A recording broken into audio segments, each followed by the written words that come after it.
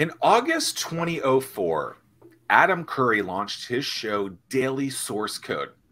I've never heard of it, and I'm sure you haven't either. What's up, everyone, and welcome to the Fervent 4. Did you know that only 4% of businesses ever cross the annual $1 million revenue mark? I also cannot speak. Hello, I'm Zack Miller, author of Anomaly. With me today, I have my co-host Tim Ryan, lead man at StartWheel.org. Thank you so much for joining us. The Fervent 4 is a weekly show each and every Thursday at 11 a.m. dedicated to sharing insights into growing a world-class business no matter the climate. Do you guys like it when I speak faster or slower? I can't tell. Podcasts 17 years later are way easier to start, produce, and listen to than even just 5 years ago. This form of media is capitalizing on one's earbuds on the daily. Insert Eric Thomas, lead man at Rival Digital. No, it's not a podcasting company, but a digital marketing firm specializing in HVAC who uses this 17-year buzz to, well, help them get buzz. Eric, welcome to the show. Hey, thanks for having me. How's it going, Eric? Hey, Zach. Hello. Adam Curry. Adam Curry. So I just Curry? Is what? Is that Adam Curry? Who's Adam Curry? I have no idea. I looked up what was the first podcast. When was the first podcast ever created or something like that? And what came up, according to the internet, was this guy, Adam Curry. And the show was something like, what did I say it was called? Daily Source Code. You know, it sounds like it was some sort of techie that created something. And I don't know where you guys were on the whole podcast thing, but I remember trying to start one like in 2011, 2010, something like that. Difficult as crap to do then. And even in like 14, it was still pretty difficult. And so it's interesting how we use a tool now called StreamYard.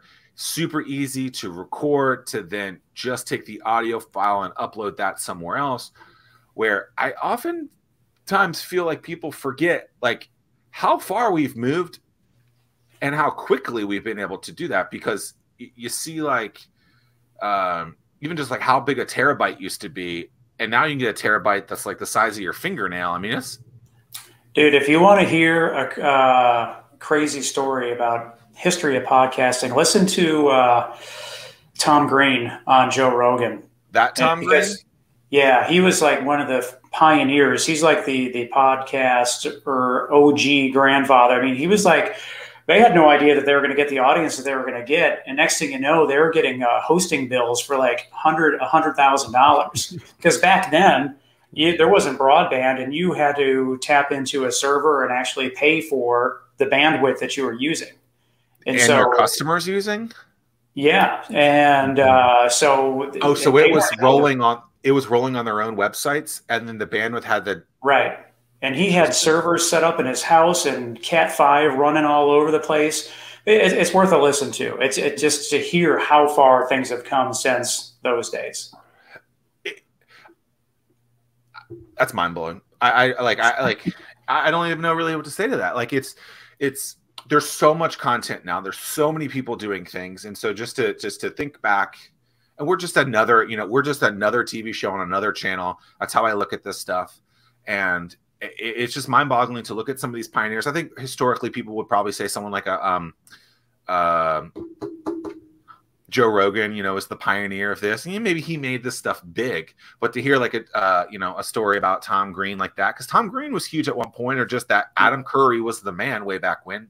No relation likely to Steph Curry. I have no idea. I just made that up.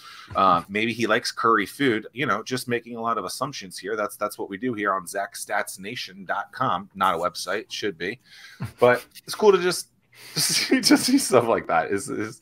Eric has literally said like one word, and this is we're 5 minutes deep. I love it. Yeah. All right, let's see. Okay, he's three words in. Let's see if we can get another 5 minutes deep without him saying a word. Here we go. I'll prompt the next conversation. RSS feeds. Is that so? What is so? Let's just think about what is a podcast in general, right? So a podcast is literally just running off of an RSS feed. Yeah. Right. Well, see, it used to be where like you would record the episode, you would get the audio, upload it to iTunes or whatever it was back then, and then some rascal on LimeWire would go download it for free or whatever, and then they would put it on their MP3 player, and then they would listen to it in the car or on their headset. But like you had limited space on those MP3 players, so why would anyone waste their space on a podcast, really?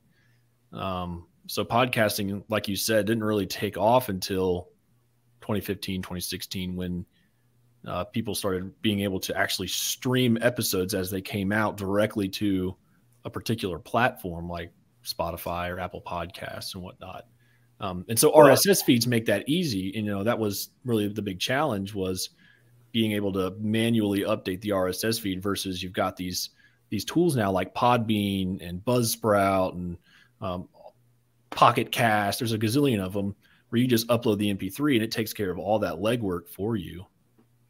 And the crazy thing is that we're still very much in the infancy state of podcasts. I mean, it's almost like we're in podcast 2.0. Back, what we were talking about just a second ago was the origination, and now it's as Spotify and Apple start to compete for market share and all that. That's kind of like we're experiencing the 2.0, and so now it's the next wave.